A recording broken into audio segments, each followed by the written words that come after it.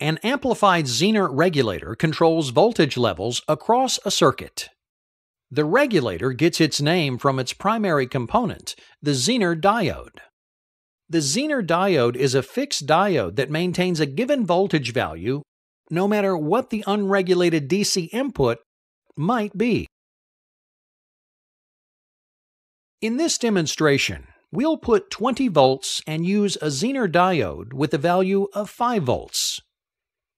The regulator circuitry also contains a silicon series pass transistor.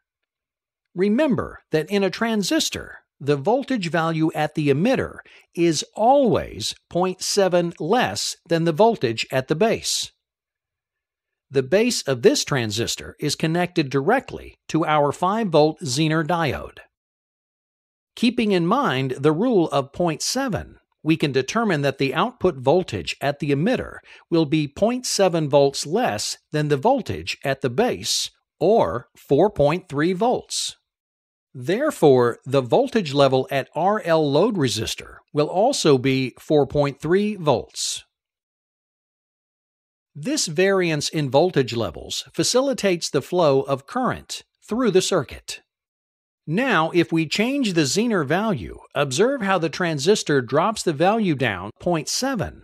So at the emitter and the RL load resistor, we see a voltage that is 0.7 volts less than what the zener diode permits at the transistor base. Thus, if we change the zener diode value to 10, then the voltage at the transmitter base is 10 volts. After passing through the transistor, the voltage drops to 9.3 V, resulting in a 9.3 volt load at the RL resistor. With a zener diode value of 15 volts, you'll have a 14.3 voltage at the emitter and the RL resistor.